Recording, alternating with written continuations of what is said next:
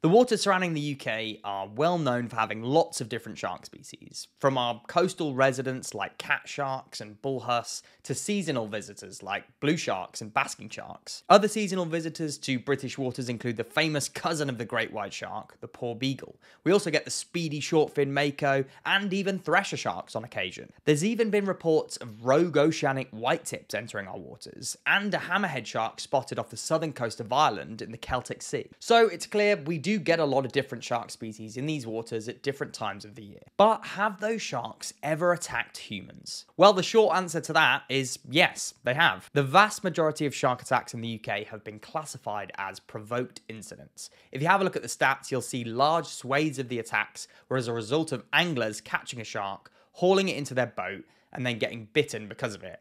I mean, what did you expect, really? There have been some other strange shark-related incidents in the UK down the years, though. An incident off Scotland happened in 1937 when a basking shark capsized a 15-foot dinghy, plunging all three on board into the water, where they all unfortunately drowned. Another strange one involved two men off the Lizard Peninsula down here in Cornwall in 1956. The two men were providing support for divers off HMS Burley when they spotted a large shark near the divers. In an attempt to scare the shark away, they threw boxes of dynamite overboard, but the rope attached to the dynamite boxes snagged around the shark's dorsal fin. The shark, a now living torpedo, swam towards them and was directly underneath the boat when the charges went off, killing both men on board and presumably the shark. Don't play with gunpowder, kids. Every now and again, though, there have been some slightly more serious attacks, of which could somewhat be classified as unprovoked. None more so than the incident off Cornwall, where I live, back in 2022. At the time, this attack was listed as Britain's first shark attack in 175 years, which isn't exactly true, but don't worry, we're going to get onto the news media and coverage stuff a bit later on. Boy, are they in for a grilling today. Despite the media storm that circulated after the incident, most of the story has been kept completely under wraps for the last few years. So I've had to do some real digging and call in a few favours from people I know here in Cornwall to try and get the scoop on this story. First, I'm going to give you the breakdown of what happened according to what we know online, and then after, I'm going to give you some more of the intricate details that have been kept pretty quiet. So, on Thursday the 28th of July 2022, a group of snorkelers were out on a shark swimming experience about 15 miles off the coast of Penzance. That's somewhere around here on this little map. Blue sharks are regular visitors off our coasts in the summertime, and the ecotourism industry here has capitalized on this quite a bit.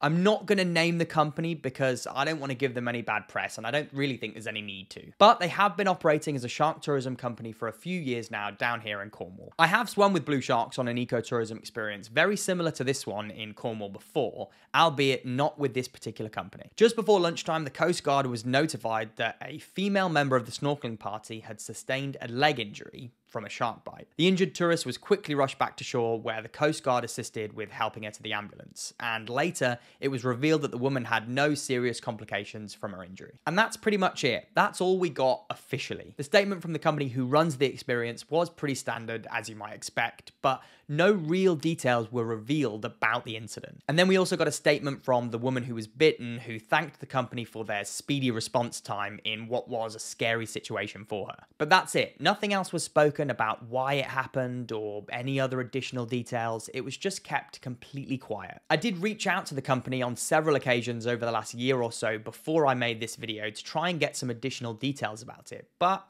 as they're perfectly entitled to, they didn't respond. One might pose the question, why? You can see though, I've really had to do some additional digging to get any information about this. Thankfully, I did manage to get hold of a few people who had some additional information, and I consider them to be trusted sources. On the specific day that this bite happened, conditions were said to be average at best. The water was a bit choppy and the visibility wasn't great, which does happen down here in Cornwall quite a lot, but the trip went out regardless. And when you've got conditions like this, in-water experiences with sharks can be particularly challenging. On one of the occasions that I went out to snorkel with blue sharks, we got about 4 or 5 miles offshore and realized that the conditions that day just weren't right, and so called it off. We knew at that time it just wasn't going to be safe. Visibility and sea state are really important in ensuring that you have a safe encounter with any shark species. Okay, it's not a case of if the visibility is poor, you're 100% going to get bitten, but it does play a role. As well as this, on the day of the incident, there were several people in the water at the time. Now,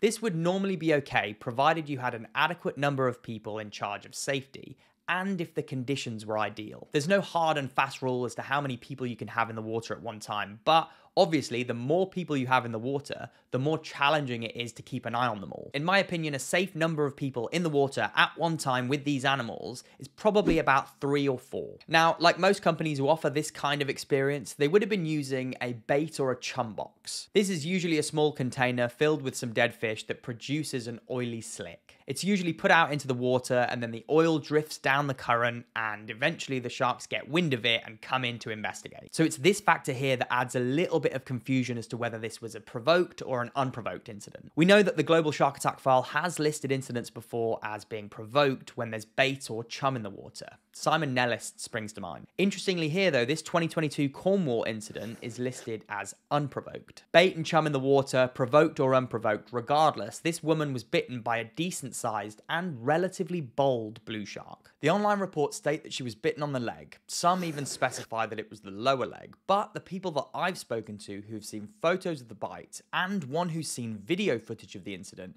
said she was bitten high up on the thigh, somewhat close to the groin. One of the people that I spoke to, based on the position of the bite, raised the possibility of menstrual blood playing a role. Of course, this is complete conjecture, and there's no way that anyone could prove that unless the lady came out and said that that was the case. But the approximate location of that bite might indicate to it being a possibility on this occasion. I think it's unlikely, but not impossible. The sharks would be sensing the amino acids in that blood, just like they could possibly sense amino acids in urine as well. But even a double whammy here of blood and wee in a wetsuit, the concentrations there are still quite small. With inquisitive blue sharks in such close quarters, something like this might be enough to encourage an exploratory bite. Although there's some additional contextual factors based on the video footage of the incident that I think outweighs the whole menstrual blood thing. According to those that have seen the video, which of course you're not going to find anywhere online, the woman in question had been struggling in the water with her fins. They'd been given her blisters on the back of her heel, so she headed back onto the boat to take them off. Unbeknownst to the safety crew, she took her fins off and then got back in the water without them on. And as soon as you do this, you massively run the risk of having an incident. If you've ever swum with fins on before and then taken them off while you're in the water, you'll know how much of a difference it makes to your swimming ability. Your legs start to kick and flail a bit more as you're treading water, and that creates more splashes and water movement around you that can lure in an inquisitive shark. This, on a day where the water conditions aren't completely still and flat, is a really bad idea. Blue sharks are naturally quite an inquisitive shark species, and when you've been in the water with them before, you'll see that they're almost like dogs. And generally, the bigger they are, the bolder they can be. The larger ones will regularly come in, nose first, and really get up close and personal with you. But because the larger ones are bolder, they can be a little bit more aggressive as well. So the woman is in the water with no fins on, her legs are kicking and flailing, and a big female shark has made a close pass on her left-hand side and just spun 180 degrees, almost snaking back on itself, and just clamped down high up on her thigh. The lack of fins here has made a huge difference. All of this on a day where the viz isn't great and you've got a few too many people in the water, the chances of something like this happening are considerably higher. I think there's no doubt what happened here was an unfortunate accident, and I imagine the company learned a few more things about shark safety after the incident. Considering there's been no more reports of further incidents with blue sharks down here in Cornwall, I'd like to say they have. In that pretty scary situation, the crew did everything right from there on. They called the medical services and got that woman to medical professionals as quickly as they could. From what I've heard as well, a few different organizations now are working together to create a code of conduct for blue shark snorkeling, which I'm sure will encompass a hard and fast rule as to exactly how many people you can have in the water at one time, as well as equipment regulations for the people who decide to go in the water. But what came after this Cornwall shark bite was an absolute shit show. The media cottoned on to what had happened, and a few days later, on the 2nd of August 2022, they came out with their usual tripe. The Daily Fail was up to its usual antics, going with the headline, "Snorkeler let out a piercing scream after being attacked by a shark in Cornwall." And of course, the newspaper whose name who shall not be mentioned went with "Shark horror, shark attack Cornwall." There were loads of news articles like this doing the rounds at the time, despite this particular incident being so minor. Quite a few went with "first shark attack in 175 years, which, as I mentioned earlier, isn't exactly true. There's been lots of the provoked ones, of course, but in 2017, a surfer was attacked unprovoked off Bantham Beach in Devon, which isn't too far away from Cornwall, by a metre-long shark. The shark remained unidentified, but according to the surfer, he was bitten on the leg, bruising him through his wetsuit. And in punching it to get it off, he managed to slice up his hand, likely on those rough placoid scales running along the shark. As to exactly what shark it was, it could have been any small shark species, or a juvenile of one of the larger ones. A bullhurst, a smoothhound, I'm not sure. And as to why it happened, I imagine this shark was just really disorientated in the surf and turbid water and just latched on. Anyway, back on topic, the media went absolutely mad for the blue shark incident because the woman was hospitalized and it's a really dramatic story, despite it not really being that dramatic at all. And as usual, they're the true villains of this story. After the media shitstorm surrounding this incident, quite a few businesses here in the UK involved with shark tourism had to cease operations. One of whom was a friend of mine, Nigel Hodge. Nigel was operating out of Falmouth in Cornwall and had been doing blue shark snorkel experiences for over 20 years without incident. After the media ran wild with this story, shortly after, Nigel got a call from his insurers telling him that his in-water cover had changed. They massively ramped up the price of it to ridiculous levels, and Nigel and his small team operating out of Falmouth just couldn't afford to pay it. And this happened without Nigel having ever made an insurance claim or having any in-water incident in the 20 plus years that he'd been doing it. So not being able to pay the massive insurance hike, Nigel had to stop running his blue shark snorkel tours. Another person, Charles Hood, who I did try and get in touch with before making this video but didn't respond, he's also had to stop. For years, Charles has been taking people out on trips to snorkel and photograph blue sharks. Here he is being interviewed by TV show This Morning shortly after the 2022 incident,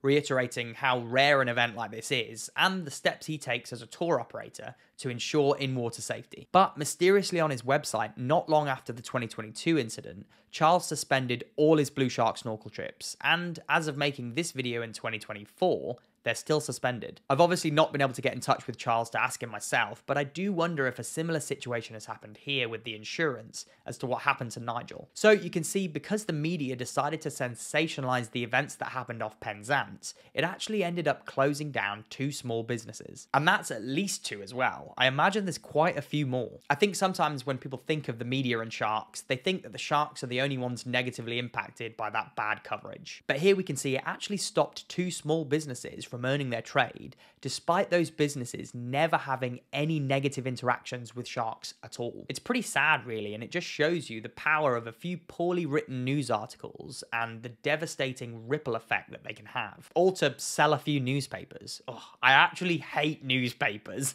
Channel 4 News at 6 o'clock.